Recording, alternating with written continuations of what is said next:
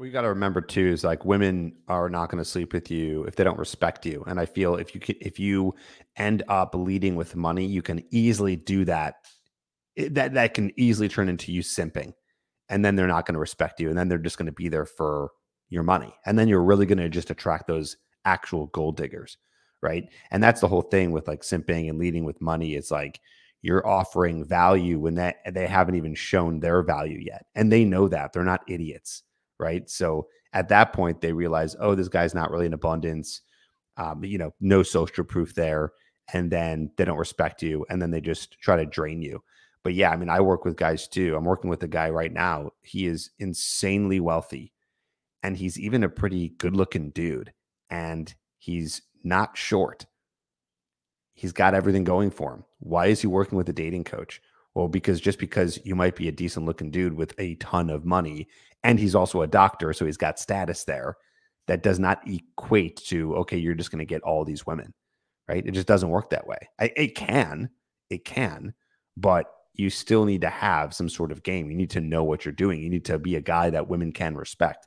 And I feel like a lot of guys who, kind of like you were saying, Jaron, it's like the guy who starts to almost increase in value and doesn't really know it. So mentally, he's still behind his actual value, which actually decreases his value, right? So he thinks that it's like body dysmorphia or something like that, like mental dysmorphia. It's like you still see yourself as that loser, even though you're not. But because you see yourself that way, you're going to be acting that way. And then therefore, you're not going to end up getting any women. Dude, Here's I a like revelation that changed. dysmorphia. That's a great analogy. And Hudson and I have been working on this a bit too, because I'll come to him, I'll be like, yo, man, like I'm having like insecurities about not being super rich like Tate. And it's exactly what it is. It's dysmorphia. And it's like, Wait, dude, you're hold not. on. Why did you say that? Like Tate? Oh, so yeah, I've Hudson, I've been talking. Like, I've had to stop watching red pill content because I'll listen to these shows, like Fresh and Fit, Andrew Tate, and all that, and I respect them because I mean they're top men, but like I'm never gonna be fucking rich as Andrew Tate. Are you kidding me? Like, dude, you're going through what an average woman is going through. It's so funny. Literally, it's like body dysmorphia, mental dysmorphia. Think about that for a second, right? It's like you're going, I'm never going to be like Tate. That's like a girl looking at a, I don't know, what magazines do girls read now? I don't know, a Cosmo or something like that, or Maxim or something. And they see this like super hot girl. And they're like, oh God, this is what guys want. I'll never be like that. It's like, dude, don't compare yourself to the 0.00001%. Thinking like I need to be at that level. And this is, dude, right. You bring up a good point. This is like, I'm having a little bit of a revelation here. It's like, this is the problem with social media now. This is what's happening is we are all, men and women, we are all getting so discouraged because we see other people who have more of what we want. We go, oh, I'm never going to have that. And then boom, we just kind of, go back to sedating ourselves with drugs and food and inaction. You're never going to get to a certain level, but that doesn't mean that you can't improve to a level that you're going to be incredibly happy at, because as you continue to improve, your opportunities expand, the quality of women, the attractiveness of women, it all goes up. So would you rather wallow in the fact that you're never going to be a certain way, or are you going to accept it and try and get as close as possible? Totally. And that was the choice I had to make in that moment. It's like, all right, I listen to these guys' advice, I go out, I get better, or I feel self-pity. You guys all do coaching for men. Like, how do you work with a guy who is in that state of just like, I can never do it? Because that must be tough, like mentally. Tripp, especially, like when a guy's just so down on himself. How do you pick that guy up? Yeah, I mean, here's the first thing is a lot of those guys don't reach out to help and get coaching because they don't even think that it's possible for them, which is sad, right? So unfortunately, and my team, we don't directly talk to those guys. I think we talk to more of them when they watch our content. But yeah, no, we have obviously worked with guys who still come in and they feel like, oh, like I really want this. I think it can happen, but like this is just not happening.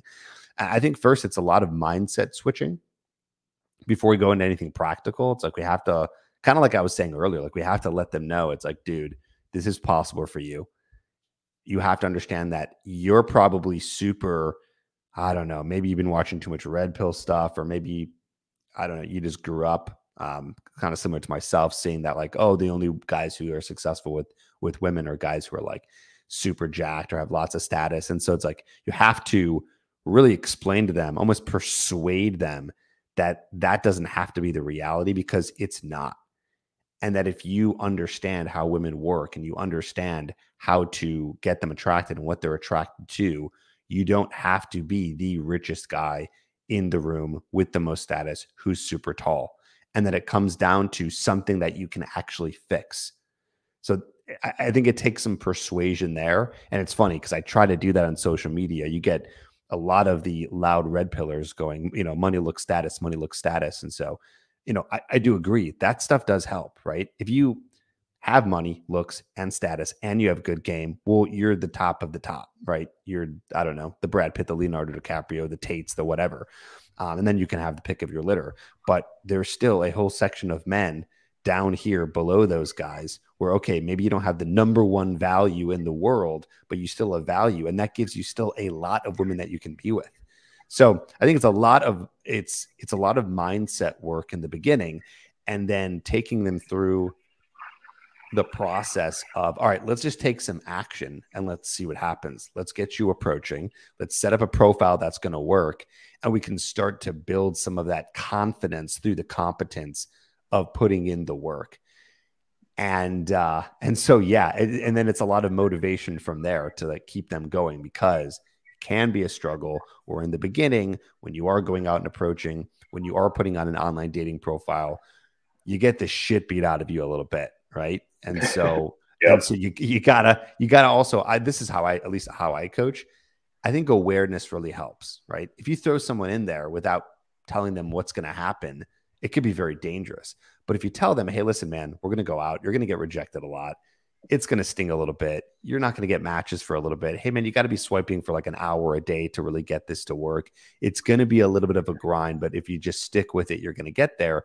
You know, hopefully the goal is on my end to motivate them to do that, and then to start to build from there.